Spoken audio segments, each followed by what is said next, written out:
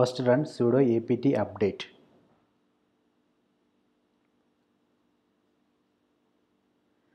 Then we can use apt policy python-opencv. So this command will show the version of python-opencv available in the Ubuntu repository. You can see here the candidate 3.2. So Python OpenCV 3.2 available in Ubuntu Universe repo. So I am going to install it. For that we can run this command sudo apt install python-opencv.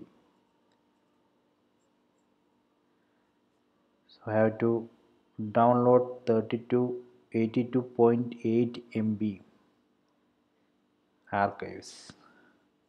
Type Y and press enter.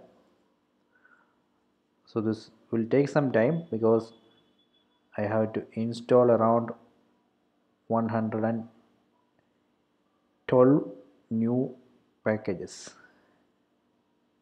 These are the dependency packages of python-opencv.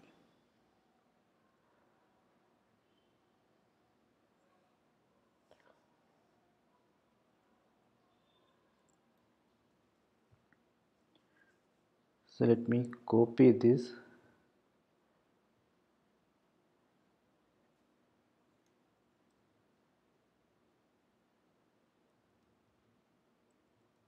So you can see that it also installed these libopencv packages. So this many libopencv packages we need to install. So these are the dependency packages of python-opencv. Okay. So installation is still going.